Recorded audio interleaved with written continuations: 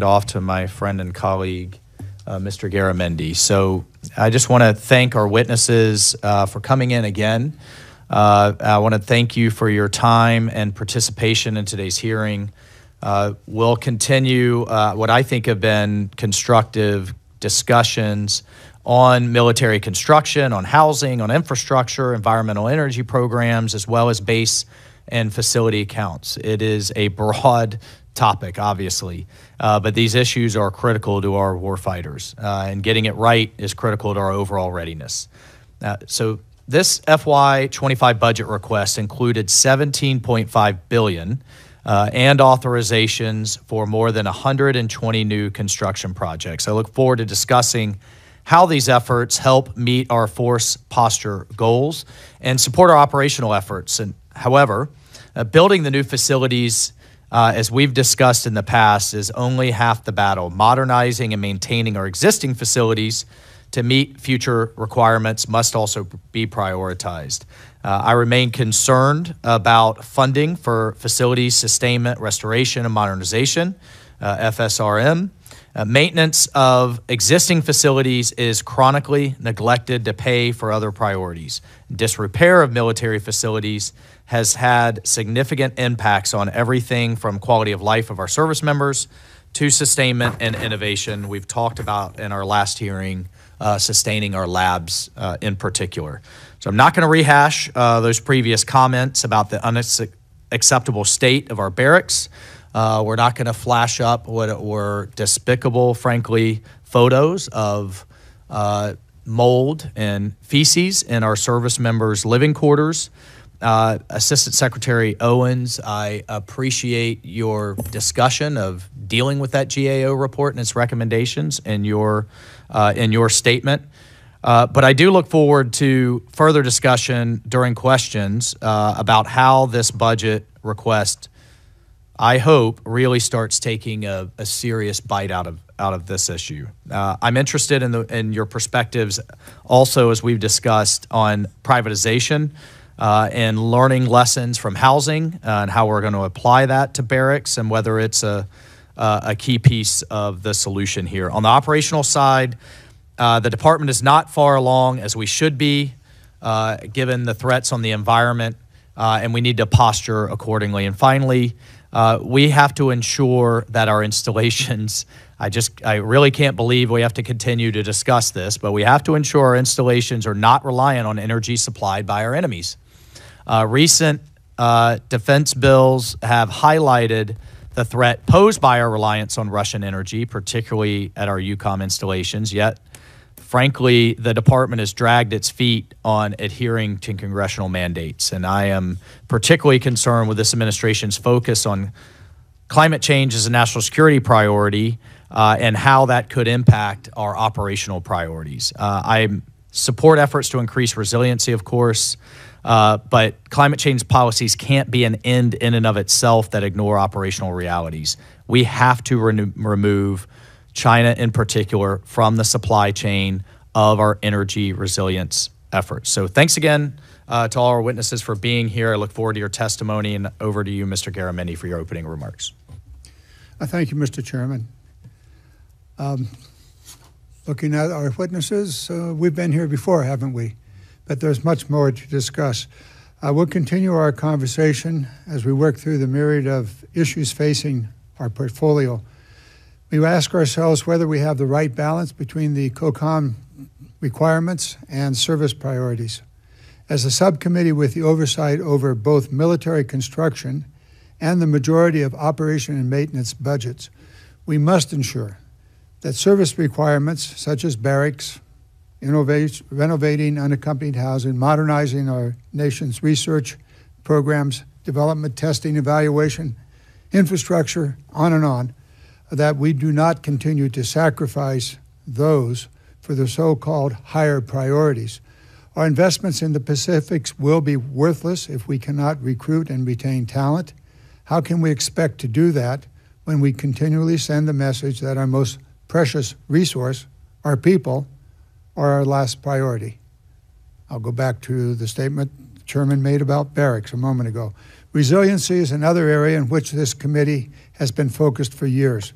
whether it's ensuring our installations are resilient to hurricanes, wildfires, ice storms, earthquakes, or building resiliency into our installations' power sources to guarantee that the basis from which we execute critical missions and project power can perform those missions in the event of power interruptions, whether natural or man-made. To date, these efforts have been overwhelmingly bipartisan. Another area of bipartisanship has been the department's operational energy programs. These programs seek to increase the range and on-station time by lowering the fuel consumption and providing more survivable weapon systems less dependent on contested logistical lines. We learned that lesson in Iraq, Afghanistan. We're watching it play out in Ukraine, and will absolutely be a factor in the Pacifics. That's why I was a bit disappointed, no, really disappointed, that the FY24 defense appropriation contained a significant mark against what it characterized as wasteful climate change projects. I just crossed out 3 lines here, Mr. Chairman, so to avoid conflict. So I'll just go on. Because the cost avoidance and increase of on-station time for our operational energy programs also has the ancillary benefit of lowering greenhouse gas emissions. Those programs were targeted for these cuts. That microgrid was going to allow our installations to island for perhaps 10 days or more, continuing the installation's critical missions uninterrupted, it too might be cut if it happened in some way to update an old, inefficient diesel generator. Over the years, this subcommittee has endeavored to dismantle the false and ultimately dangerous idea that programs can be either good for readiness or good for the climate. Actually, they can be good for both. And I think we proved that in many, many ways, and I would hope that we would continue to do so. Finally, I would be remiss if I did not note the significant continuing investments in my favorite subject, the Sentinel, ground-based strategic deterrence system that are contained in the President's budget request, despite the ongoing Nunn-McCurdy process. It's no secret where I've been on this program, skeptical to say the least, since it is a major MILCON issue. It is before this committee.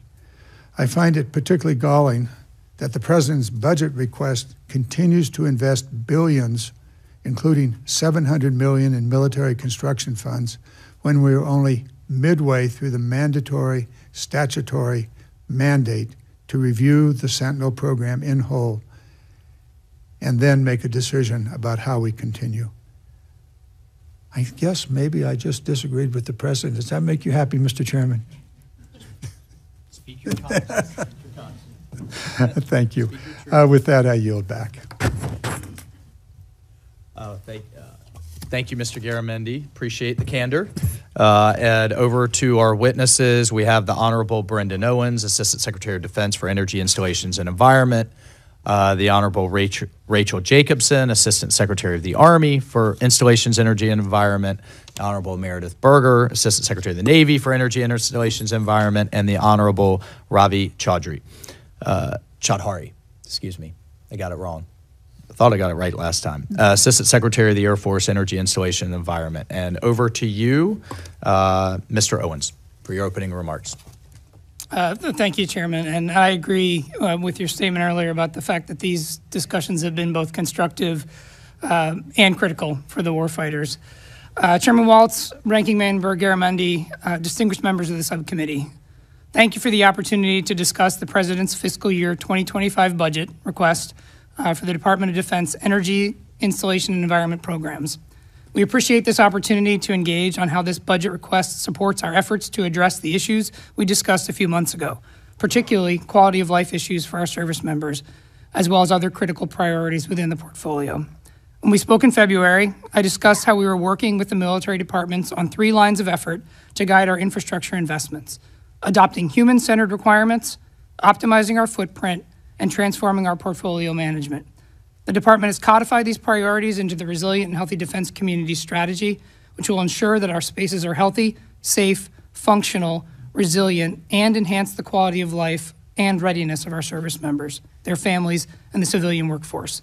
The RHDC lays out key strategic enablers that underpin these efforts, and we look forward to sharing with this committee and working in partnership to deliver on these quality of life improvements.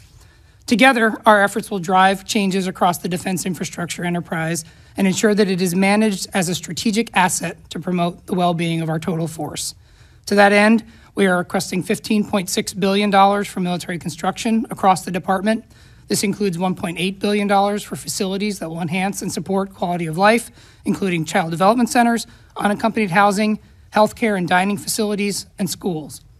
To provide ongoing support for our existing facilities, the department is requesting $13.6 billion in facility sustainment funding and $6.3 billion in restoration and modernization funding. To ensure these investments are optimized for readiness and quality of life, we're working with the DoD components to transform our military construction processes and adopting a sustainment management strategy to support consistent and sustained delivery of high-performing assets. For housing specifically, we're requesting $2 billion for family housing construction, operations, and maintenance, and nearly $1.1 billion for unaccompanied housing projects. These investments, synchronized with the efforts of the Tiger team we established in February, will support our efforts to enhance our oversight of the portfolio. We have a lot of work ahead of us, but we're all committed to getting after it. Reliable, adaptable, and resilient energy remains essential to military capability and readiness, and we are requesting $3.8 billion for installation energy and $3.5 billion for operational energy to enhance resilience and ensure the department is postured to fight and win in contested environments. But a resilient, mission-ready installation is much more than just what's inside the fence line. Partnership with the communities that support our installation is critical, as is responsible stewardship of the environment. I'm pleased to note that we have begun our transition from AFFF firefighting foam to PFAS-free alternatives, and the military departments are executing plans ensuring a safe transition that does not degrade readiness. We are requesting $1.6 billion for our environmental cleanup programs to support our efforts to address risks to human health and the environment from past DoD activities, including nearly $300 million for PFAS cleanup. While we are making progress, EPA's new drinking water rule will significantly increase the amount of PFAS-impacted drinking water that DoD treats, both as a water purveyor and under its cleanup program.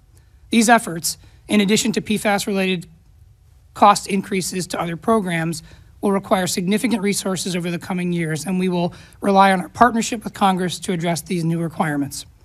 As we continue to ensure our installations are healthy and resilient places that support readiness of our current and prospective service members, we greatly appreciate your sustained attention to and support for these critical priorities. We stand ready to work with this committee to continue aligning our policies and resources to support the National Defense Strategy and the readiness and quality of life of our soldiers, sailors, airmen, Marines, Guardians, and their family. Thank you, and I look forward to your questions. Thank you, Mr. Owens. Ms. Jacobson, for your opening statement. Thank you, Chairman Waltz, Ranking Member Garamendi, and distinguished members of the subcommittee for inviting me to present the Army's fiscal year 2025 budget for installations, energy, and environmental programs. The readiness and resilience of our force starts with providing our soldiers and families with high-quality places to work and live. We must also ensure our installations support reliable and modern infrastructure systems. Working with Congress, we will continuously refine our planning and programming to make sure we have adequate funding to tackle these issues. From 9 new barracks buildings to 4 child and youth centers, the Army's fiscal year 2025 budget request will improve our soldiers' and families' quality of life. Our budget request also includes important investments in operational facilities, including in the organic industrial base, that are critical to ensuring our soldiers are trained, equipped, and ready to defend our nation. Our 2025 budget request will allow the Army to continue to address significant risks to our energy and water infrastructure through conservation, innovation, and collaboration with third parties. The Army is upgrading our installation utilities infrastructure, but much more needs to be done. The Army recognizes that we have a sizable backlog of deferred maintenance needs for hundreds of thousands of buildings. This deferred maintenance, which emerged over the course of many years, has serious repercussions, as we have seen with barracks. We welcome the congressional focus on these issues, as evidenced in both the 2024 NDAA and the recent Quality of Life report. Simply put, any increase in our inventory of poor and failing barracks for any reason is unacceptable and must be reversed, and barracks that are in good condition must stay that way. That is why the Army is requesting 100% of the funding required for barracks sustainment. We are also taking a number of steps to improve the soldier experience in new and renovated barracks, both in living spaces and communal areas. To build ready installations of tomorrow, we must consider resiliency today by modernizing how we construct and operate our buildings. It is important to think critically during the design phase of a building how it will function efficiently and perform under adverse conditions throughout its life cycle. For example, early consideration of a building's location can mitigate environmental risks such as flooding. Constructing with more durable materials will help the building last longer and reduce repairs and maintenance costs. These upfront considerations will make our buildings more resilient and ready to support the Army of the future. The Army's 2025 budget request also reflects operational, energy, and research development initiatives that will give our Army a competitive advantage over our adversaries. From exploring options to hybridize our fleet, to building mobile and modular expeditionary energy systems, investing now in operational research and development will promote readiness tomorrow. Tactical vehicles of the future will go further, operate longer, be less detectable in the contested global environment, and they will reduce our logistical tail by avoiding the need to haul fuel convoys across the battlefield. We must also ensure that contamination emanating from our installations does not pose health risks, both on or off base. The Army welcomes the regulatory certainty in the newly promulgated Safe Drinking Water Act standard for PFAS, and we stand ready to comply. Through the investments reflected in our FY25 budget request, the Army seeks to improve soldiers' quality of life and operational effectiveness. We look forward to working with Congress to build and maintain the installations of the future. Thank you, and I look forward to your questions. Thank you for your opening statement, Ms. Jacobson. Ms. Berger, for your opening statement.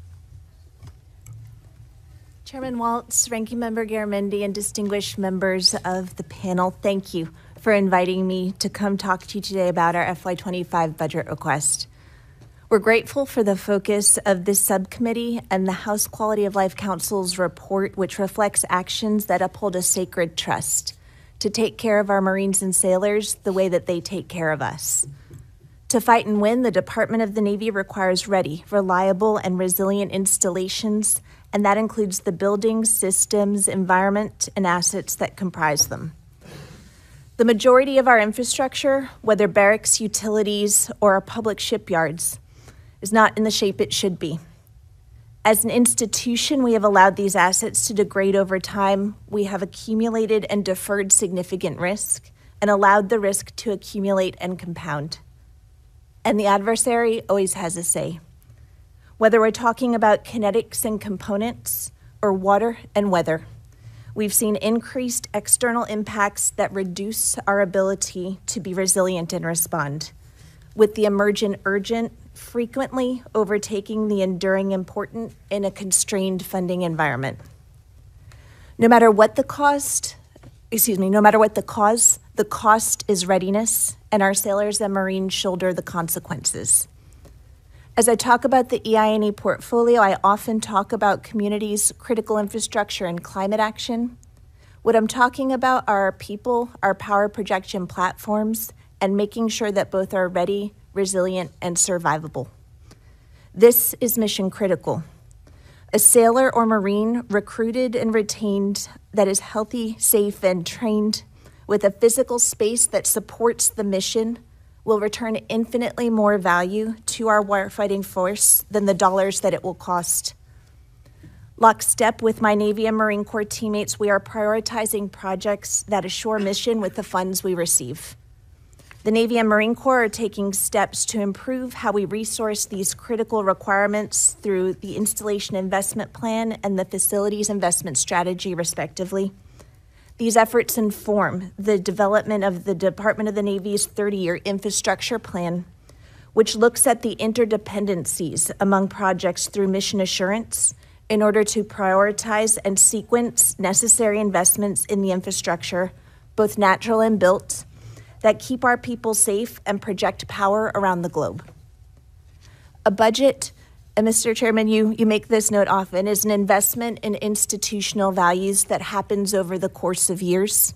A fiscal year budget request puts executable priorities in place to build on the past and anticipate the future and keep on task in the time in between. While we do not include MILCON for barracks or CDCs in this year's request, we gratefully moved faster on the barracks and CDCs Congress pulled forward last year, and we anticipate eagerly the 13 CDCs and 10 barracks that will come across the fit-up. In between, we use our FSRM to its highest and best use. The Department of the Navy is focused on the essential warfighting, readiness, and quality of life support that naval facilities provide. From the Marine Corps Barracks 2030 and their wall-to-wall inspection just completed, the Navy's decisive investment in the Shipyard Infrastructure Optimization Program, to strengthening relationships with communities, tribal and indigenous partners, and enhancing quality of life and resilience via improvements to energy, water, and wireless. We are using authorities and policy to make our appropriations go farther. Above all, we strive to ensure that we are good stewards of every appropriated dollar. The Marines recently completed a third-party audit that lasted 2 years, which qualified them as the first service that has received an unmodified audit opinion in the Department of Defense. The Marines are leading from the front. The audit shows that we are accountable for the dollars spent. Our Navy and Marine Corps respond when the nation calls. Around the globe, around the clock, our naval forces are where they need to be when they need to be there because of the critical readiness enablers across the EI&E portfolio. I'm grateful to the sailors, Marines, civilians, and their families who answer the call, and to you for supporting them. They're trusting us to get it right. Thank you for the chance to work with you to do just that. Thank you, Ms. Berger. Appreciate your opening statement. Mr. Chaudhary, over to you. Chairman Waltz, Ranking Member Garamendi, and members of the Readiness Subcommittee, thank you for the opportunity to discuss the Department of the Air Force's energy, installations, and environment programs for FY25. The department recognizes that we are in a decade of consequence, an era of great power competition in which the impact of our installations has become crucial to our ability to project combat power. Our adversaries have committed to using both kinetic and non-kinetic means to cripple infrastructure nodes. As Secretary Kendall recently stated, we are out of time. Whether in the CONUS or abroad, we must ensure vital infrastructure at our installations is resilient, survivable, and ready to meet the demands of more sophisticated threats posed by China or even Russia, who have demonstrated their ability and intent to weaponize energy resources in their aggression against Ukraine. First, I'd like to thank the members of the Readiness Subcommittee for your support in meeting this imperative. Our FY25 budget focuses on ensuring we can equip our airmen and guardians with the tools they need to effectively execute their mission. More importantly, we owe them modernized facilities and quality housing that is befitting of their service. Last year's initiatives marked the beginning of a transformative strategic effort at the department designed to ruggedize our installations for integrated deterrence and resilience in the face of great power competition. To maintain our cadence of modernization programs, we are requesting a total DAF MILCON investment of $3.45 billion through the FY25 President's budget. This is $371 million more than the FY24 requested amount. Pending passage of an appropriation, these MILCON funds will support combatant commanders in their most critical requirements, to include bed down of new weapon systems like B-21, F-35, C-130J, and T-7 aircraft. This effort also includes large-scale investments in Indo-Pacific, like Tinian, where we will be applying agile combat employment techniques that complicate the targeting solutions for potential adversaries. We are also securing critical investments at our Space Force installations. We are mission-ready, resilient facilities are integral to the Space Force's readiness and effectiveness. Our Spaceport of the Future program, which optimizes range costs and launch throughput, will receive $77 million in MILCON, primarily for planning and design, and $84 million in operations and maintenance. Upon my confirmation in March, I made it my personal mission to ensure our airmen, guardians, and their families have housing befitting of their service. I visited over 30 bases and conducted detailed focus groups with our youngest airmen, guardians, and their families to garner their feedback. As a former Air Force officer and pilot, I have lived in military housing, to include raising a family during the transition to privatization. My service has given me firsthand knowledge of how housing can impact quality of life for our personnel. And as a concerned parent of an Air Force officer candidate, I can tell you that there is no issue that is more personal than this one. That's why I'm proud to share that in FY25, the DAF requested $1.1 billion for housing, dormitories, and child development centers, to include all new dorms at joint bases in Virginia and Texas. This is part of a $1 billion FSRM investment from FY22 to FY26 to improve the condition of our dormitories. It nearly triples the investment over the previous 5 years and is the largest dorm investment in over a decade. Additionally, as the Department of Defense's largest fuel consumer, the Air Force is implementing groundbreaking approaches to improve operational energy efficiency. One of these initiatives is our blended wing body aircraft, a novel new aircraft design projected to lower fuel consumption by 30%. We are also investing in advanced winglets, engine blade coatings, and 3D printed microvanes that will reduce fuel use by millions of gallons. Once these and other projects are fully implemented, we project annual fuel savings of 75 million gallons, roughly $300 million in savings. Increasing our range and endurance will have a crucial impact in operations in the Indo-Pacific, where the tyranny of distance can have a dramatic impact on our geostrategic position in the region. Finally, we recognize that in the high-end fight, our installations can no longer be considered a sanctuary. As a result, we are transforming our installations with all new resiliency initiatives designed to reduce electrical grid stress, bolster cyber resiliency with microgrids, and new energy storage capabilities. We're also pursuing redundant power sources like geothermal, small modular reactors, and wind. These capabilities are designed to harden installation infrastructure and enable commanders to fight the base for extended periods. As an example, Kadena Air Base recently installed a microgrid funded by energy efficiency savings. This capability ensured full power on the installation during a typhoon, a testament to the resiliency that can be achieved when we invest in innovative technologies. I'll close with a quote from General Henry Hap Arnold, who declared in 1941 that air bases are a determining factor in the success of air operations. I agree, and add that investments in our installations today could prove to be the margin of victory in great power competition, a competition in which we dare not come in second place. Once again, thank you for your support of our airmen and guardians, and I look forward to your questions.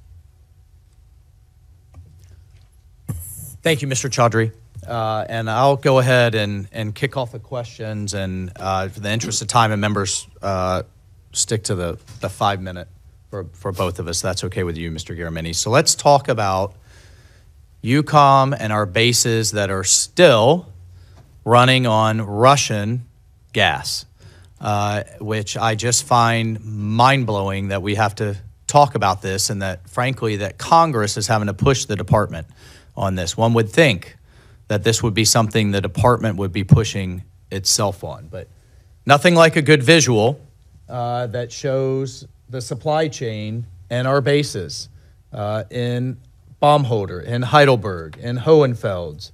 This is a joint issue in Stuttgart, Aviano, Vicenza, Ramstein. I mean, even our bases that house the NATO are running on Russian gas. And I know there's been some efforts, but what is really amazing, actually the Washington Post just had some good investigative reporting. It's now being exported through the Black Sea, going into refineries in Turkey and Greece, and then voila, it's now no longer Russian-provided oil and gas. It's now NATO gas.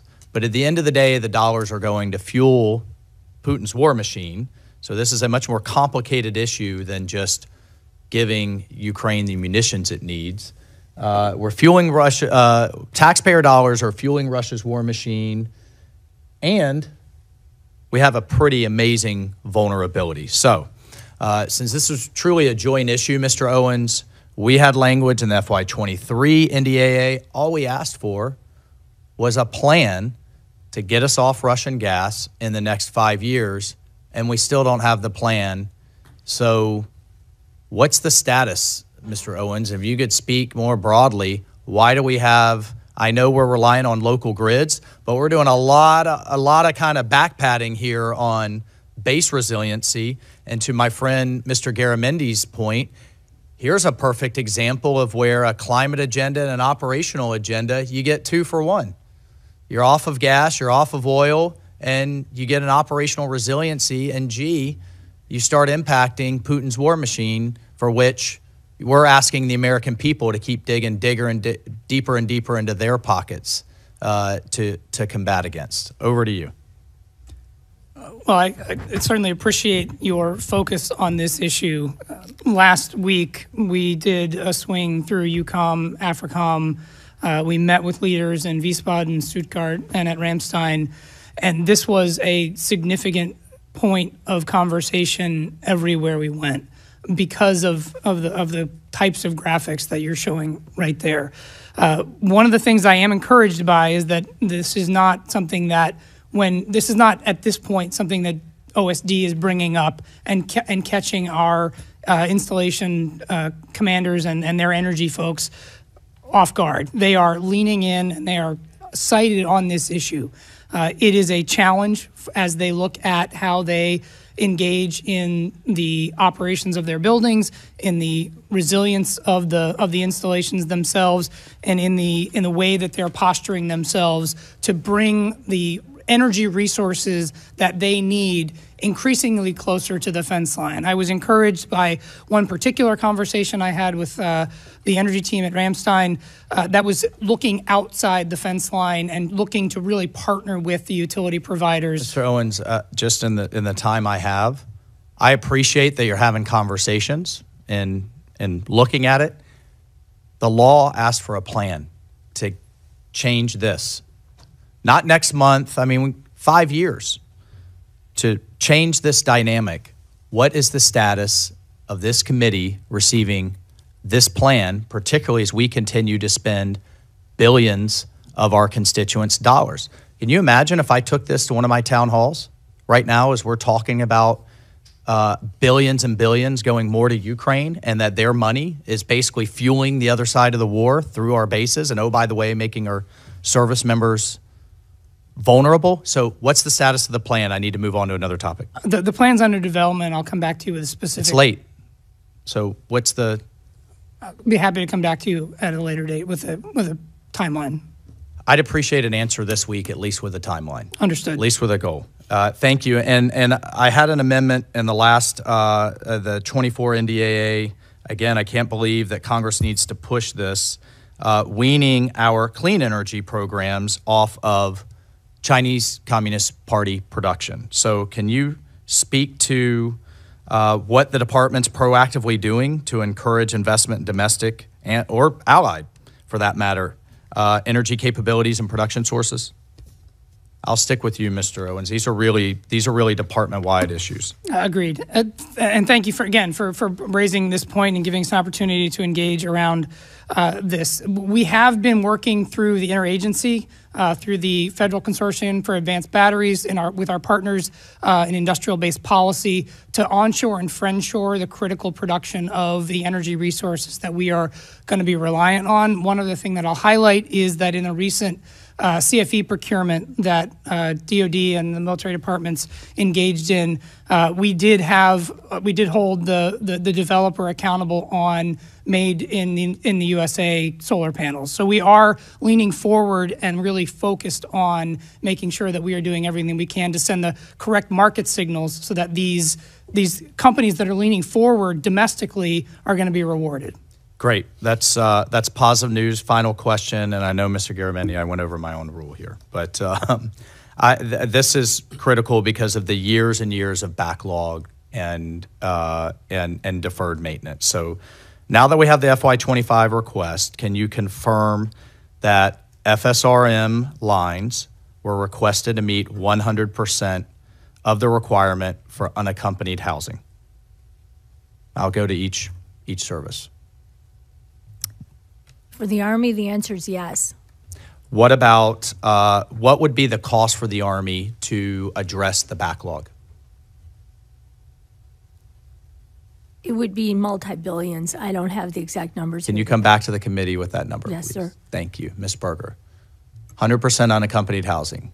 For the Navy, yes. For the Marine Corps, under the capital planning tool, it's a deviation from 100% to make sure that we are applying all of those funds to include demo. And so as we do an assessment, we make sure that we're applying it across the board in a way that puts every dollar where it counts. The capital planning tool, which I'd be happy to come brief you on, looks at a sustainment in a different way. And so we have Navy sustainment at 100% and a different approach that I would give you a fuller brief on when there's more time under the Marine Corps capital planning tool. So that's not 100% of the requirement, or we don't?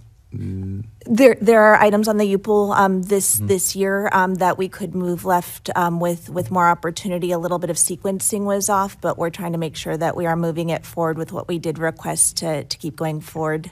I'll take that as a yes for Navy and a no to be explained for the Marine Corps. Yes. Air Force. Oh, I'm sorry, and please come to the committee with what the backlog number is. Thank you. Chairman, we're at 100% on unaccompanied, backlog of $46 billion. We're going to get at by tripling our demo rate. And when I say backlog $46 billion, that's the total of all of our assets.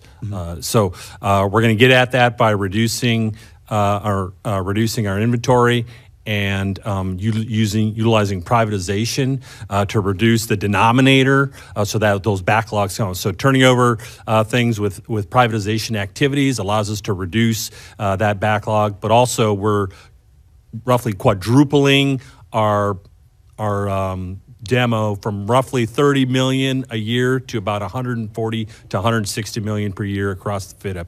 Okay, great. That sounds smart, but that is a pretty astounding number. Over to you, Mr. Garamendi. Mr. Chairman, thank you for that line of questioning. And if the witnesses could provide to the committee specific information on your plans for the privatization expansion for both accompanied as well as unaccompanied housing and how you might carry that out. We know we have a scoring issue on a lot of that, but please come with as much detailed information as you could. I wasn't going to go back into the Sentinel. However, Mr. Chaudhary, I shall. So I read your statement, and you say the need remains to recapitalize the over 50-year-old ICBM system. The Nunn-McCurdy process specifically designed to answer that question. Is it needed? What are the alternatives? What will not be done if we spend the $130 billion? I think I may have shared with you the $130 billion cost of the Sentinel going forward does not include the weapon systems themselves. That is the bombs and the pits and so forth. So that would be added, and that's probably another 20 to 30 billion there. However, the cost of a B-21 is about 700 million. Simple math would indicate you could almost get 180 B-21s if you did not spend 130 billion on the Sentinel. Just something to think about for deterrence purposes. I think I'll go back to local issues.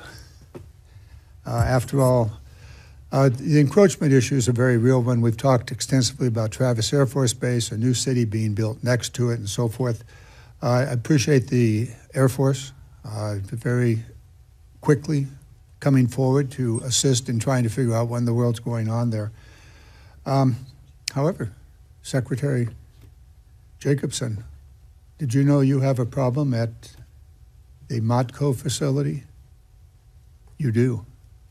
Overlooking the Modco facility, which is the principal way in which the military will move munitions from the west coast of the United States, presumably further west, overlooking directly within a few hundred yards of that facility, which is a very high security, secret facility, is public land, private land that could become a development and could easily see exactly what's going on at Modco, which I suspect our adversaries would like to know.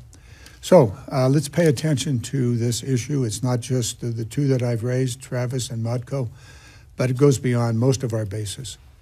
And I would suggest there are strategies that we could use, principally the purchase of easements, not necessarily the purchase of the land, but rather the purchase of the easements, and let the landowner then maintain the land. So I let that one go there. We do have a problem, Ms. Berger, Mare Island. The cleanup, I'll use this as an example of cleanups that need to be done most everywhere for every department. Mare Island, we're looking to transfer the land, but we got to finish the cleanups. You and I talked about this in detail. I won't take much time here to raise the issue, but please get on with it. We want to get that transfer done, get that land off the military books. There's more to be done there as the Navy tries to figure out how to and where it might repair more ships that are likely to be in the Pacific. For the other assistant secretaries, please keep in mind this issue is really worldwide. And you did talk, all of you, about the PFAS and the issues there. I'd be very interested in hearing the technology that you intend to use to meet those requirements, those cleanup requirements.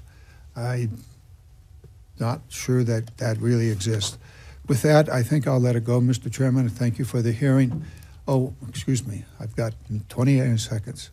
Mr. Chaudhary, $700 million is a down payment on one of the most expensive MILCON projects ever, otherwise known as the Sentinel Silos Command Control, on and on. Do you have any notion of what is the actual MILCON expenditure over the next decade or so? Ranking Member Garamendi, we are currently letting the Nunn-McCurdy process conduct their analysis. We will have a number of facility folks. One of my staff members will be engaging on that process, and we'll be looking at that very subject. So we look forward to reporting to you what the results of that is and what the future projections are in facilities. We do anticipate, in all transparency, for it to grow, as you know as well, but we'll let the Nunn-McCurdy process execute that analysis and give us a report. I'm not sure we've ever seen a real baseline number, but yes, we do need that specific information. Mr. Chairman, I yield back. Chair, and I recognize Mr. Moreland for 5 minutes. Thank you, Mr. Chairman. Secretary Berger, thanks for visiting my office once again. Appreciate it. The Navy leaders have relayed me the importance of repairing the breakwater, and I've been told that this piece of infrastructure is at risk of failing, which in turn would destroy Guam's civilian harbor. However, the breakwater is also very important to the Navy. So could you please explain why fully funding a repair of the Guam breakwater is the Navy's #2 unfunded priority? And it was very nice to visit with you as well. And this is an unfunded priority because of timing a bit. And so we weren't able to get the submission in the right way. But the $600 million that you see there, as you rightly note, is for where the Navy has a shared ownership of that breakwater. And so this would be funding that we would be able to obligate within the year and be able to move forward and execute on to make sure that we are taking care of the infrastructure that supports not only the Navy's work but is shared in the space of the government, the community, and then go forward. We will have some challenges. I will note that we will prioritize as we think about material, the support of workers in construction. Thank you you to all of Congress for making sure that we did have the extended H-2B visas, which helps as we think about how to manage work across Guam that we will need to do, but a priority and one that we will be able to execute on if funded. Thank you. You also answered my second question, but my third and last would be, Secretary, a centralized energy storage system is necessary to provide steady shore power for the Virginia-class submarines on Guam. Investing in the power grid infrastructure would also support resilience for the island's civilian population and reduce the amount of load shedding my constituents experience. Would you advocate the Department of Defense enter and negotiate partnership with the Guam Power Authority to install a centralized energy storage system sufficient to meet such a critical need? And in general, could more be done to work with the Guam Power Authority? Yes, Representative Moylan. We've seen some very good results of exactly the construct that you describe. A near example is in Hawaii, where we've been able to combine resilient and renewable energy with battery storage to ensure that not only the mission has the energy that it needs, but also the community has the energy that it needs. And it works exactly as you say, by working with our utility, our energy providers. And so this is something very recently my office representatives went out to spend time with Guam Power and make sure that we understood both the requirement and the way forward, and certainly something that we are learning more about, considering, and eager to continue working with Guam Power to make sure that we are thinking together on that. And I would welcome the opportunity to show you some of the places that we've had successes. Thank you for the invitation, and thank you to the panel. Mr. Chairman, I'll yield back. Thank you. Thank you so much, and I was happy to hear the chairman mention our labs. Certainly, if we are going to continue to attract the best and brightest, we need cutting-edge research facilities. But I'd like to talk a little bit about the increased rate and severity of natural disasters. Due to the changing climate, they're impacting our installations, our readiness every year, impacting our national security as a whole. So I understand that in the FY24 installation resilience and energy accounts, they were targeted, as we heard from our ranking, as, quote, wasteful climate change programs. And yet, as we've heard in many hearings over the years, including on this committee, these programs are critical for building both energy and extreme weather resilience and mission assurance at our domestic installations, and developing operational energy programs that increase on-station time and mitigate contested logistics challenges with near-peer competitors. So first, Secretary Chaudhary, then Secretary Jacobson, could you talk about how these cuts could impact readiness? Thank you, Rep. Cheryl. Appreciate it. And I would say, and I would bring it to your home state of New Jersey, where we are installing and investing in a microgrid using an energy service performance contract. At that location, the power demands at a joint base, as they have become a joint base, I've experienced it myself because I was stationed there many, many years ago and flew C-17s out of that location. But the partnerships also required a tremendous amount of understanding of the layered power structures within that installation. And installing a microgrid will allow you to do a number of things. One, it allows you to add energy storage capability. Should the lights go out due to grid stress, it allows you to have key redundancies that allow you to keep power moving. Second, it allows you to island from the local community if a civil unrest is being disrupted by unfriendly adversaries. Then you can island from that location and then get the jets out of town. As you know, C-17s are key to mobility and activating our response in any threat, anytime, anywhere. So getting those jets out of town is critical. By having a microgrid, you can get those jets out of town because you can island from other disruptions, store your power, and then and get the jets out of town and then resume operations. and then once you have that installed, you can train to that standard. You can conduct energy resilience readiness exercises that allow you to find gaps, understand where critical redundancies need work, and evaluate yourself. And that all occurs in conjunction with resiliency programs, not to mention operational energy programs. If you add small 3D printed microveins to the side of a C-17, you could save millions and millions of gallons of fuel, and that builds agility for the fight. So all these things in both portfolios add up to the criticality of building resiliency and how those climate funds can benefit our readiness going forward. Thank you so much. Certainly in a state like New Jersey, which has withstood Superstorm Sandy, and we see attacks on our pipelines from foreign adversaries, so you can imagine an attack on our grid, having those microgrids and the resiliency they provide, as well as you were suggesting, being able to meet some of the logistics challenges with some of these technologies is something I hear requested from many of our services. Ms. Jacobson. Thank you very much for that question. And just to address also your interest in labs, and I know we talked about this last time, I just want to report that in our 5-year program, we do have a substantial investment for Picatinny Arsenal, so I'm glad to report that.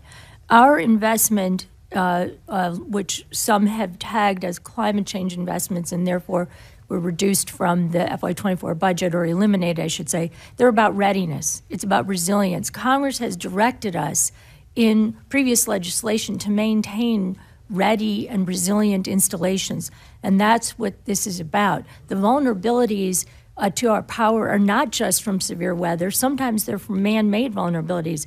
There was a shooting at a substation at Fort Liberty that caused a loss of power to 45,000 people for several days. We can't afford to lose power. If we lose power, we lose training. With respect to severe weather, if our bases are inundated by flooding, for example, as was West Point last summer in a very severe storm where West Point was the epicenter. West Point lost power. There's, at this point, over $200 million of damage and counting. So this is about keeping our bases resilient and ready to train. Operationally, again, this is everything we're doing operationally for hybridization and potentially future electrification of our tactical vehicles. Not now. It's operation. It's meant to be. Right now, it's research. It's meant to improve combat efficiency. It's meant to save fuel. It's meant to make sure that our vehicles of the future are silent, are faster, don't have a heat marker, and make the warfighter more ready. We would never, ever compromise effectiveness of our mission, ever. Thank you, Ms. Sherrill. Mr. Scott. Mr. Chaudhary, I represent Moody Air Force Base in Valdosta. I also represent Robins Air Force Base in Warner Robins, Georgia. And it's one of the 3 depots.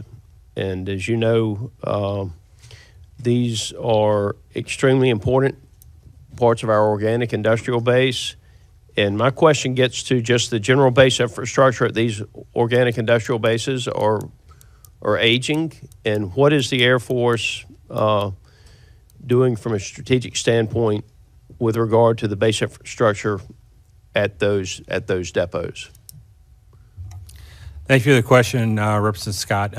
I really appreciate their question. I was actually stationed at Robins Air Force Base at the depot in my career, so I understand the value of what the depots provide. You can't win a war without the type of sustainment capability that our nation provides, and our 3 depots provide that. I was there through the transition wherein the C5 depot workload came to Warner Robins, and what a great boon that was. Those incredible hangars that overlay and accommodate overhaul work now being operated on C-17s is absolutely critical. The amount of work that goes down at our depots is critical to our nation, and so that's why the Air Force in FY25 is going to be investing roughly $700 million in infrastructure at our 3 depots. I believe the portion that goes to Robbins is roughly $230 million. I can double check and get that to you. But I had a chance to visit Robbins in the fall and looked at some of their industrial capabilities. One of the areas that concerned me was there were a number of boilers there that are at the end of their life. They've been rehabilitated and replaced. Several of them have been replaced, but the replacement did not go as well.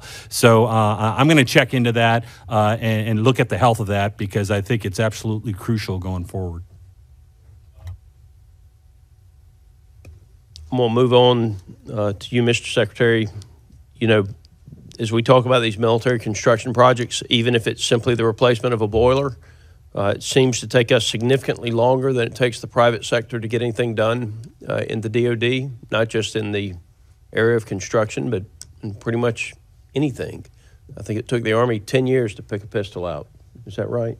Somewhere around 10 years? And yet most of the guys, if they have the choice of what they carry a different one than the Army picked. Anyway, 5 years to turn the lights on from start to finish on a construction project. What is the Department of Defense doing to shorten that timeline?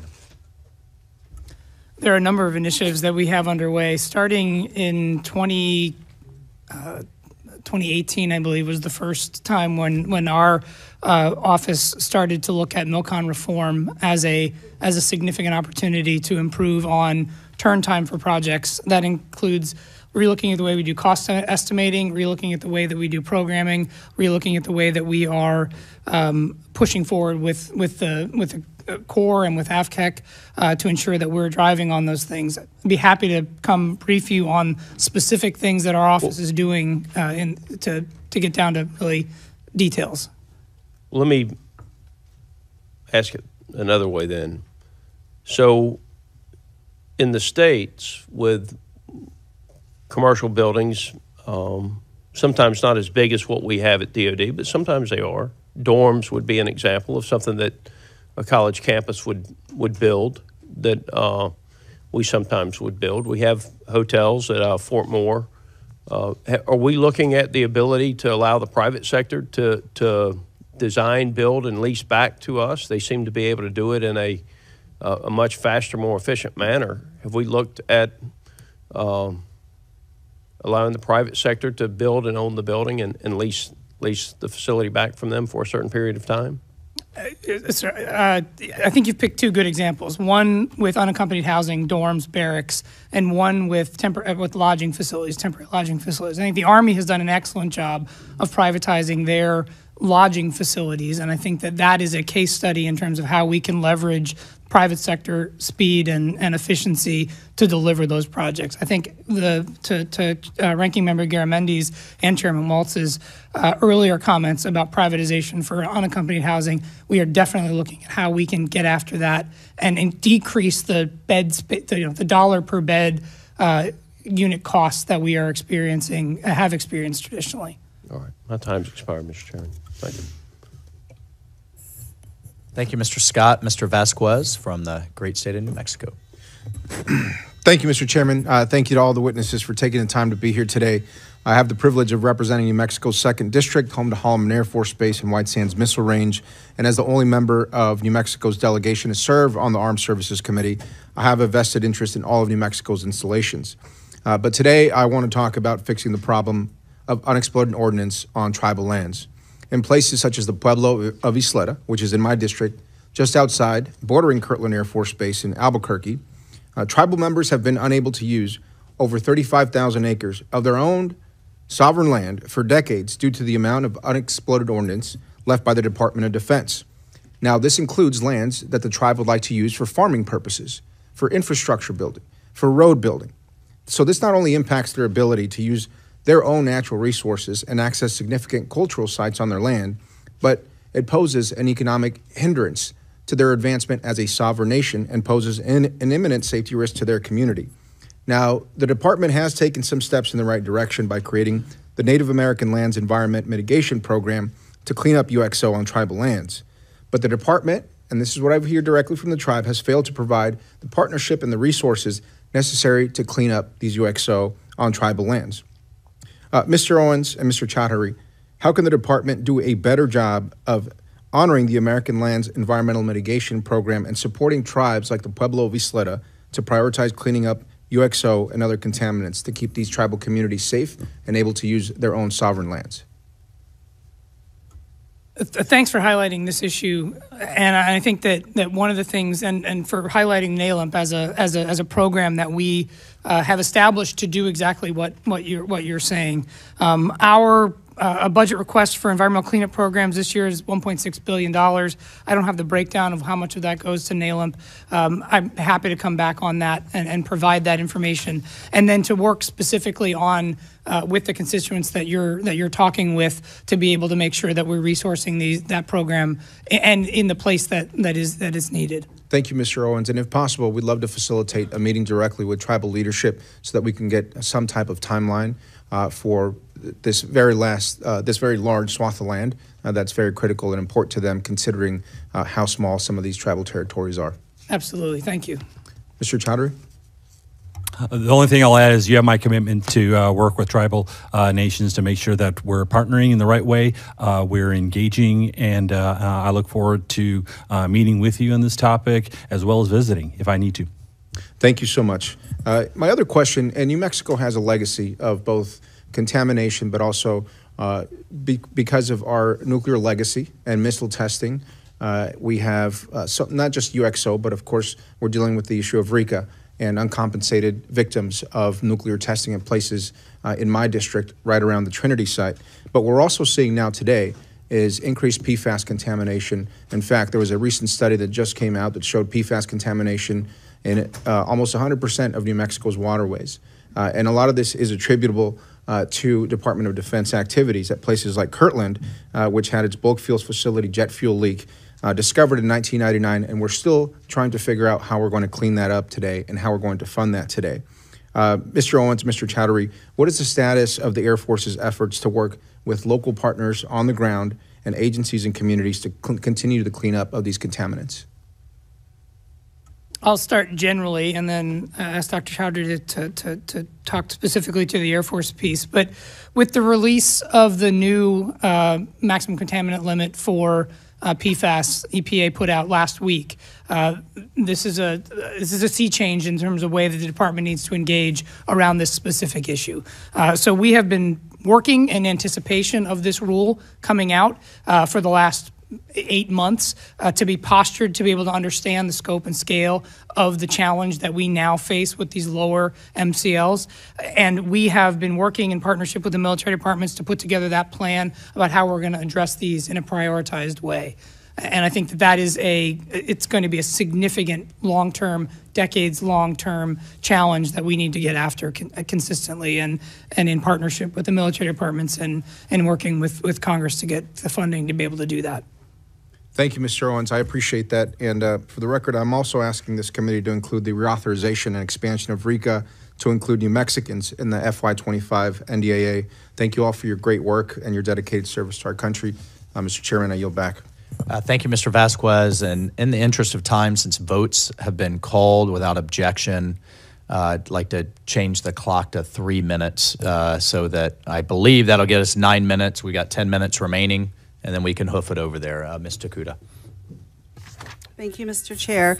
As you know, my district spans all 8 of the major Hawaiian Islands, including Maui, which experienced the horrific wildfires last August. The Department of Defense played an essential role in supporting initial relief efforts and ongoing relief efforts. And I would just like to mahalo, especially the Army Corps of Engineers and so many who worked on behalf of our community. At the same time, the fires have spurred a broader awareness of the challenges of pre-disaster mitigation and post-disaster recovery across our communities. And as one of the largest landowners in Hawaii with significant local impacts, people are looking at the Department of Defense as an important partner to help the efforts going forward to rebuild and recover. So my questions today relate to local opportunities by which the department may be a helpful partner to our communities while also improving installation resilience, readiness, and quality of life. Dr. Chaudhary, as you know, the fires destroyed thousands of homes on Maui, making worse an already tight housing market that was challenging for locals to afford. That is also true for several dozen Department of the Air Force personnel and contractors assigned to the 15th Space Surveillance Squadron on the island of Maui, tasked with essential space-related missions. In this worsening housing crisis, we have heard anecdotal reports that Maui residents unaffected by the fires are losing their leases.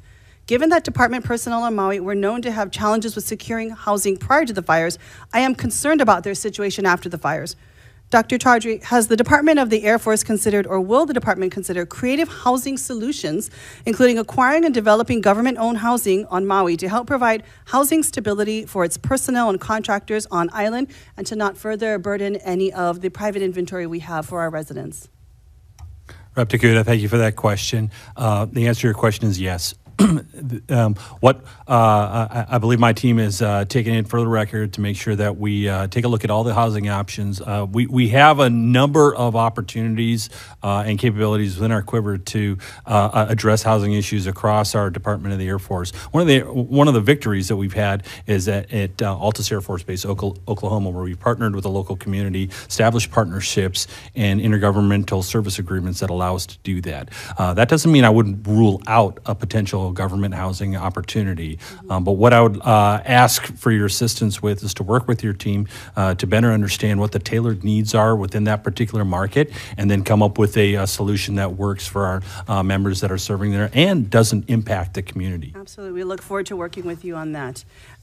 Just to touch upon one other issue, one of the reasons why the fire in Lahaina was so deadly was limited road access. Once blocked, made it very difficult for entire neighborhoods to evacuate quickly. And so I would like to talk about Kole Kole Pass, Kole Kole Road, situated on Army and Navy property.